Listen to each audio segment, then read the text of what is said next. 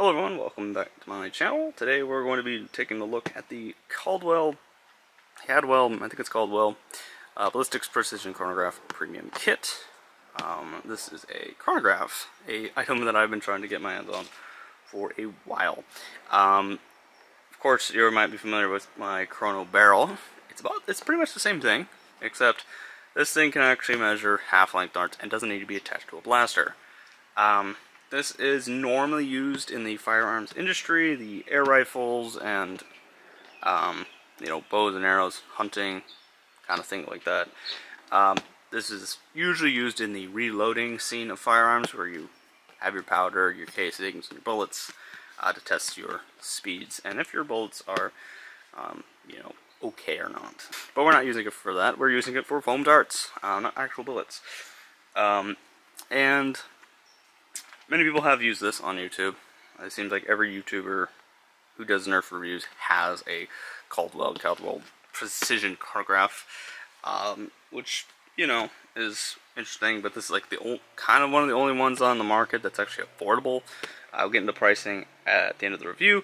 But yeah, that's pretty much talking about what this is. We're going to unbox it, and this is going to add a lot to our reviews now, because I'll be using this in reviews. Let's get started by talking about the box. Alright, onto the box, talking about the box section.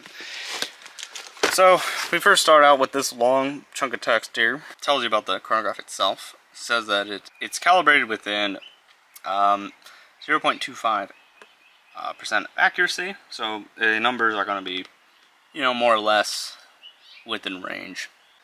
Simple operation, large LED screen, so it has a screen on it. You can't really tell because it's a sticker. Measures in meters and feet per second. It has sunscreens, LEDs for indoor and outdoor use. We'll talk about that a little bit later. It has the option to interface with smartphone.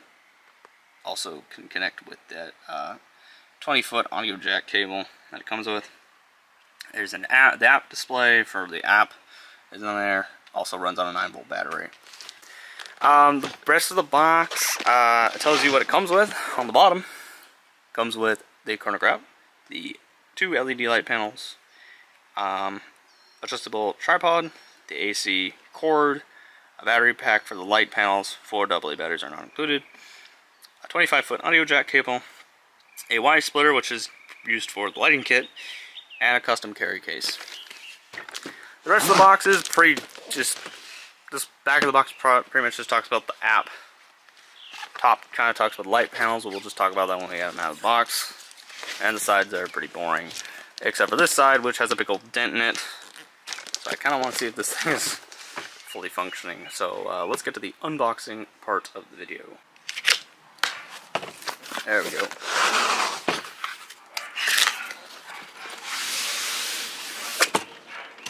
So there's nothing in the box. I guess it's all in the case. Alright, so for context, I've reviewed, actually opened and unboxed this blaster, the chronograph a week ago, and I didn't like the footage, so I'm retaking a lot of it, pretty much the entire test. I'm going to use fewer blasters, and we're going to be using, and actually showing the entire assembly of the chronograph. So, probably might keep the unboxing footage, we don't know yet. But if not, here's the instructions. There's the bag, has our lighting kit battery pack, do part in the noise, the splitter cable for the lighting kit, and an adapter. We also have our power adapter, or AC to DC power adapter, which this does come off, and you can replace it with your European power adapter plug. That's also for the lighting kit.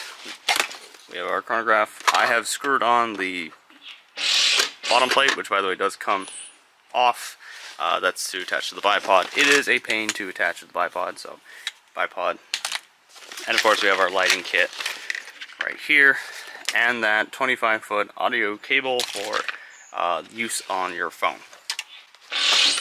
Okay, so assembly is pretty simple. We're going to assemble the entirety of the chronograph.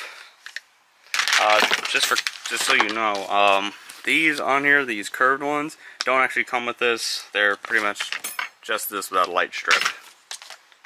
So I'm assuming they decided there's no point to including both when you can just use this. Anyway, so you have this rod. The rod goes into these holes at an angle. It doesn't go straight in. They go in angle. It doesn't matter which way you orientate the plug. It doesn't matter. Or which one goes in the front, which one goes in the back. It just goes in. I'm going to do it this side because I'm going to put the battery pack nearby here. And you do the same with the other side. If I don't have the original assembly / original unboxing, I will mention here, I do want to mention that this plate, when you first take it off, which we're going to take off anyway, is really hard, and we're showing some stress marks on it. Of course, we have our battery plugs in like so, just like a normal battery. There's a spare battery compartment. Then we can put it in there, or in the spare battery compartment, whichever one you want to suit, whichever one suits you. And we're going to put these, I don't know if you can see that, right in the back. This goes in the same exact spot, but on the back. Okay. Now this might be a little hard to see. We'll just bang it down here. To assemble the battery kit, this also, by the way, is kind of a difficult thing to open. Even after opening it once, it's kind of hard to open. We have a fresh pack of Energizer, back batteries, not a sponsor. So it takes 4 AA batteries, and what you want to do is you want to make sure you put this one in first, because this little, I don't know if you can see that, there's a little gap here, so it's impossible to put it in if there's another battery next to it. Also, that battery is very hard to get out, so keep that in mind. Also, do take the batteries out every time you're going to put this away, because you don't want battery leaks or anything like that. So there's our battery pack, and we get our splitter cable. So the splitter cable has your switch on it, and has the 2 plugs. They go in like so, and that plugs into your battery pack. So I'm going to flip it over real quick and push in the button. Turns the lights on. The purpose of these lights is to stabilize the amount of light in the area. Without these, in let's say indoors, there would be like a little bit too little light, so it won't detect anything. Or outdoors, pretty much the same deal. Too much light will cause issues. Which is why you have the normal shades. So this allows you to use it indoor and outdoor. But in my experience of using this, regardless of indoor or outdoor, you end up having to use the lighting kit anyway. So that's just something to keep in mind. So we get this thing set up on the bipod. It's pretty much the same as attaching it to a camera. I'm going to set it up over yonder behind me, which I have a little box there where we're going to shoot the darts into, so they don't go flying everywhere, because I don't want to run around and pick up darts. And after that, we'll go on to the tests of the chronograph and see how well this thing works, which, spoilers, I already know how well it works. Onto the test. Alright, so before we start with the test, I'm going to show you on the side here. This switch here has a feet per second and meters per second setting. We're going to be using meters per, not meters, we're using the feet per second setting on this thing. So we flip it to the front, and it tells you a bunch of information, feet per second, and then it counts down. Once it reaches this point, with those 2 brackets and the 2 lines, that means it's ready to, you're ready to fire. Alright, so we're going to test the chronograph now. The lighting kit is active right now. This is basically take 2 of the entire test, because I didn't have the lighting kit on, and we aren't getting accurate results of how the blaster works. So, we're going to restart this. So we have magazines, 18 round magazines, because we have a variety of different blasters. We have 2 magazine fed blasters, one representing spring powered, one representing motorized. So here we are. I don't know if you can see that, but we have 6 rounds of the 3 different darts I use.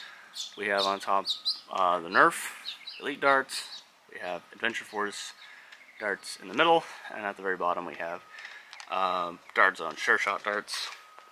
And we're going to test basically 6 shots at a time, representing the spring-powered blasters, magazine blasters. We're going to be using a blaster maybe some of you recognize.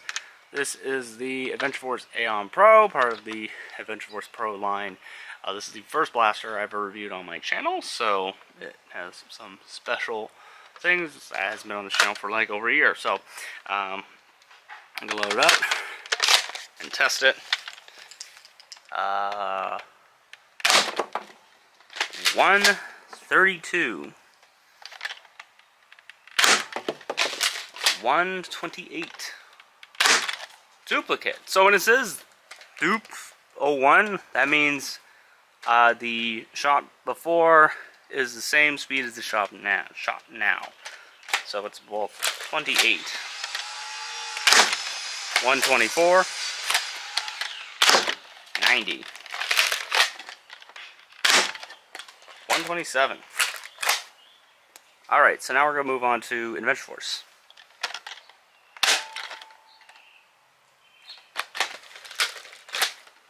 Our dart did not load. Error. Alright, so errors. There's 2 types of errors. You have an error 3 and an error 2. Error 3 is your front sensor did not detect the projectile, and error 2 is your rear sensor did not detect the projectile. The way to fix this is to simply just turn it off and turn it back on again. 97. 107. 93. 131. And now we're on to Dart Zone. 26. 30. 22. 122. 125. 127. And 126. Alright, on to the next blaster. The next blaster is a blaster that a lot of you people know about. This is the Moto Blitz. Same deal, 18 round magazine. Nerf darts, Nerf Elite first, then Adventure Force, then Dart Zone. We're not going to be using the Air Blitz system today, just because this thing doesn't pick up multiple projectiles really well, so we're just not going to deal with it. Instead, I'm just going to simply go for the normal motors. It's going to be a little hard to aim, so I'm going to have to get pretty far down because it's on the review. It's hard to aim with this thing. 66. 71. 72. 68. 73. And 70. Alright, now on to Adventure Force. 75. Duplicate. 78. 83. 81. And 73. So, pretty good 70s range. Onto Dart Zone. 73. 70. 72. 75. 68. 67. Alright, a pretty good set of numbers there. This is, by the way, just speeds of how the darts fly. This isn't accuracy, this isn't range. So, by adding this to my videos, it's going to make quite a difference. By the way, I'm planning on adding these not as a separate section, but part of the range test. So, now let's move on to the next blaster. Alright, so we're going to do the Ranger. This is representing the Smart AR blasters on the market. We're going to start out with our Adventures Nerf Elite darts. Hopefully we can aim this thing correctly, because keep in mind, they don't all fire to the same spot. So 65, 73, shoot, I don't remember what the barrel fires are, 66, 65, and 62. Alright, we're going to move on to the Adventure Force darts now. 59, 67, 65, 59, and 62. Alright, lastly, we're going to be using the Dart Zone Sure Shot darts. 64, 63, 69, hopefully that didn't change anything. 59, and 49. Alright, so yeah, I was hoping those two darts that came back weren't gonna mess with any sensors. Didn't seem to do too much. Alright, so we're going to use the Dart Zone Pro Mark II. We're going to be starting out with Adventure Force darts. And we have a special dart we're going to be using as well. Which I didn't introduce this one. This is the Dart Zone Max darts. These you can buy at Target. So basically the Adventure Force Pro darts are for Walmart, and these are from Target. Both made by Dart Zone, just two different brands.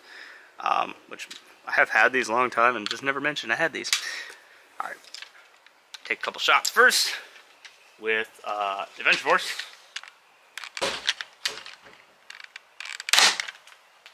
.116,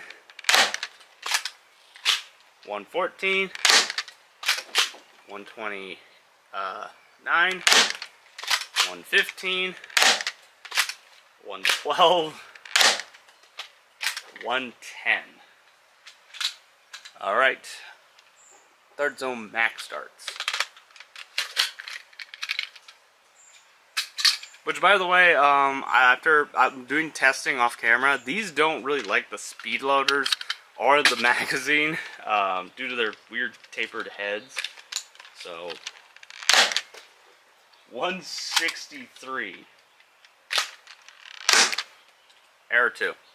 Rear sensor did not detect that one. And we have a magazine jam. I'm gonna go reset it. 146. 121, 118, 128. Now this next dart, I'm a little scared. These are the darts that come with the Dart Zone Mark II. This is the green bamboo darts. I did not test them because they're expensive and you can't get your hands on. But this is kind of a pseudo review of them. So look how easy they go into the magazine. And the speed loader jammed it. That's the one gripe I have about the Mark II, is the speed loaders aren't good. 110. 115. Can see in there the darts are jammed. Error 3. 111. 120. And our last shot is going to be 103. Alright, on to the last blaster and then my final thoughts. Alright, so we're going to be testing out the Nerf Jolt. Very simple prime. Start out with this. This kind of represents the single shot, almost like revolvers kind of blasters. 52.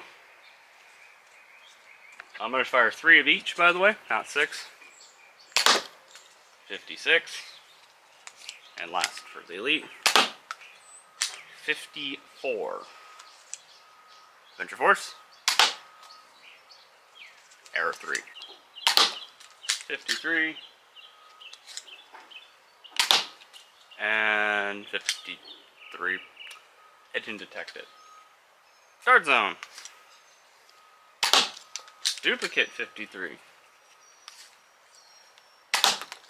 Error 2. Alright, well, the Jolt is essentially just a flash at 50 FPS. So yeah, let's move on to my final thoughts.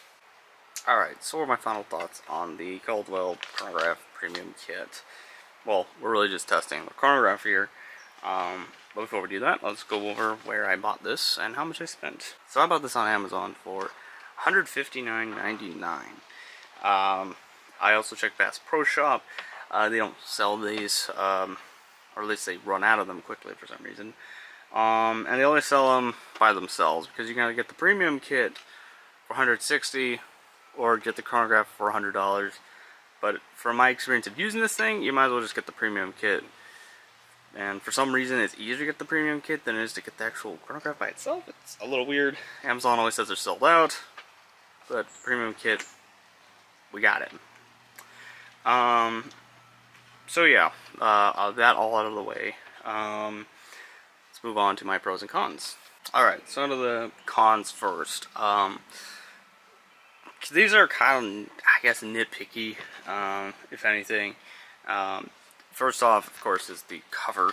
This thing is a little bit hard to get off when you first open it, but after a while, it becomes easier. Also, the same can be said about the light kits, the light panel, battery pack. Taking the batteries out is a little bit difficult too, especially this last one, because it's in there a little bit tight.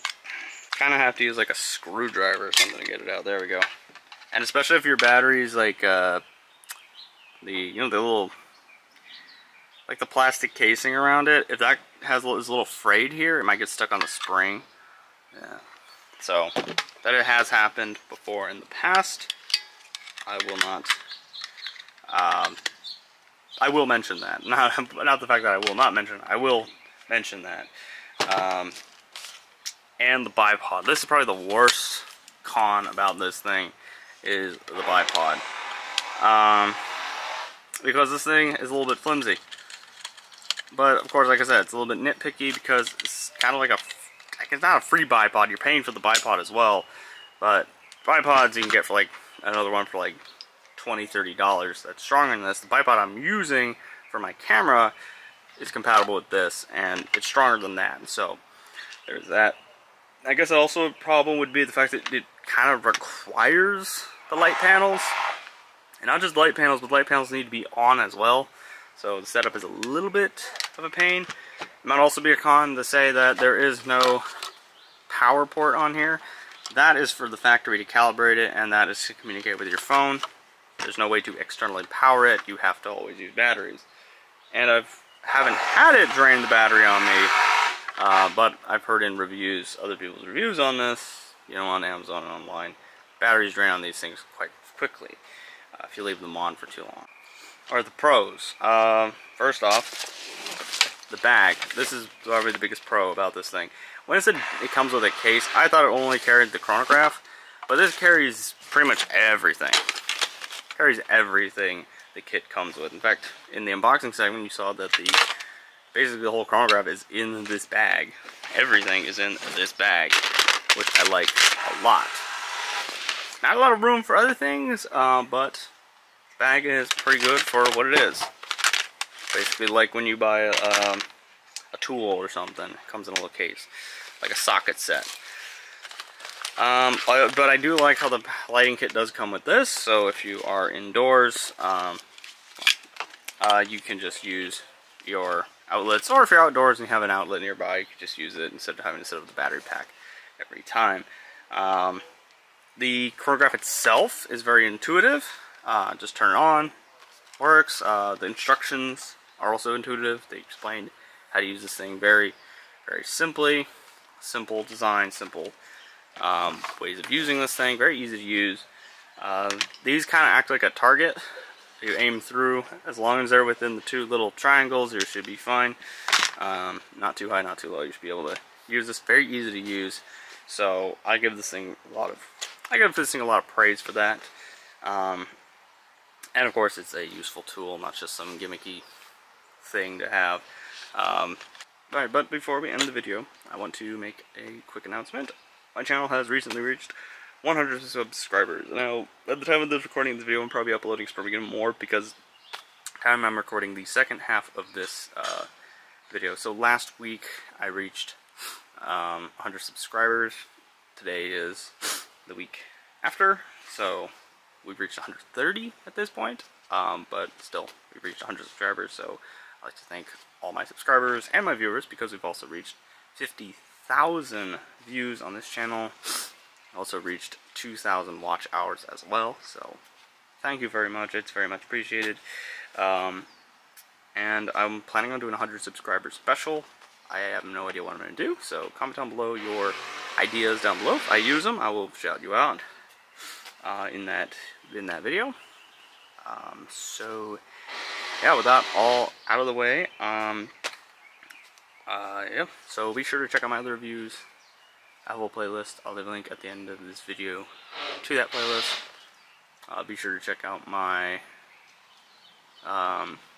my Minecraft Stormland review, the video where I teased this product in. And yeah, thank you for watching, and we'll see you next time.